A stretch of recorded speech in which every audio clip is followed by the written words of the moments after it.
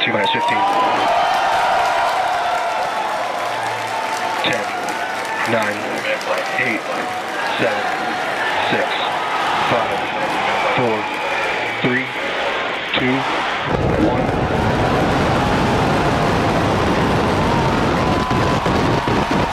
We have liftoff.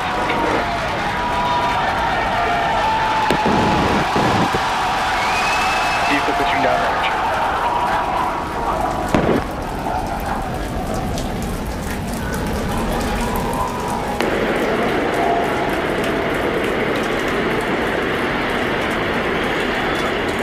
Chambers pressure nominal.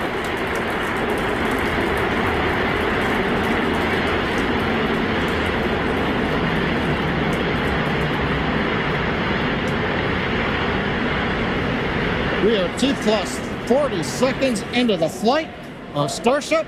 33 Raptor engines powering the first stage. Power and telemetry nominal. We've heard power and telemetry nominal call out. We're heading downrange over the Gulf of Mexico.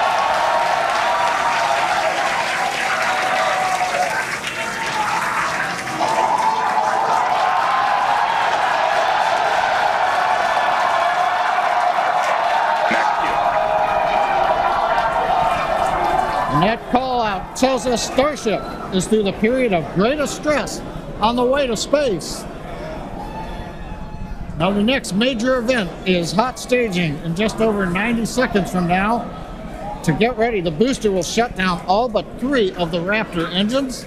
Clamps holding the 2 stages together will release, and the Starship's second stage will ignite its engines.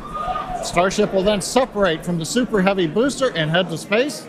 And at the same time, the 3 engines that are still firing on Super Heavy will flip the booster around. 10 more engines will ignite for the boost back burn, putting the first stage on path for a splashdown in the Gulf of Mexico.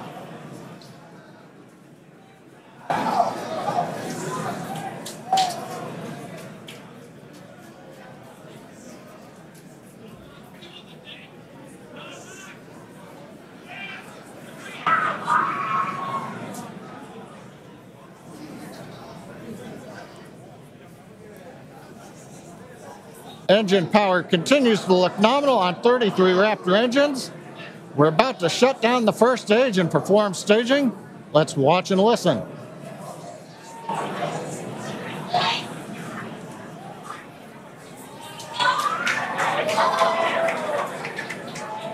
And acquisition of signal Houston and New Orleans. Booster engine cut off.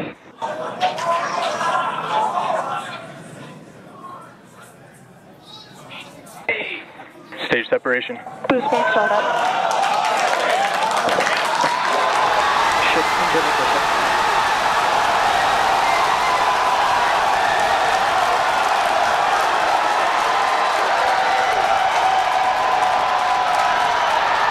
You're hearing the cheering. The first ever successful hot stage for SpaceX's Starship. Incredible views of our Super Heavy booster. And as you can see, the Super Heavy booster has just experienced a rapid, unscheduled disassembly. However, our ship is still underway with Ship all avionics, 6. Power and telemetry nominal. And we just heard there, ship avionics, power and telemetry nominal. All 6 engines are lit, as you can see from the GUI there at the bottom right-hand side of your screen.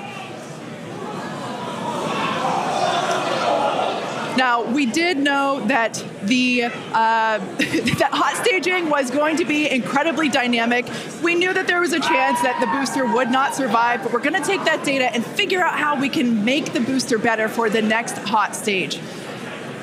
Yeah, that hot staging put a lot of load on the top of the booster, and of course it flipped around there, a lot of dynamic stuff happening. But ship is still going strong. And it's doing great. Right now, the ship, the second stage, is on its way. Like we said, you can see all 6 of its engines are ignited. The next major milestone for the ship will be the shutdown of those engines, or SECO, second engine cutoff, which if you follow our Falcon 9 launches, familiar terminology there. So far, today has been incredibly successful, even with the RUD of the Super Heavy booster. This is amazing. Primary objective of the booster today, to get to hot staging, to get ship on its way to orbit. It did that admirably. Yeah, we definitely asked. Starship trajectory nominal. All right, great news there. That trajectory for ship is Acquisition of nominal. signal, Cape Canaveral. Once again, Starship's second stage is firing those engines. And as you just heard, everything's looking good. Now, for the ship, we wanted it to survive hot staging, which, as you can see there by that little dot on your screen, it did. We also want to basically demonstrate that the successful startup of those engines, demonstrating controlled ascent, which is what it's doing right now, and eventually orbital insertion. We are hoping to basically send this around the Earth, and if it makes it this far, splash down in the Pacific Ocean, a couple hundred miles north of Hawaii. Now, if we get that far, like, all of that sounds great. Secondary objectives for ship, again, continuing to gather engine data and about its health, performance. Nominal ship chamber pressures.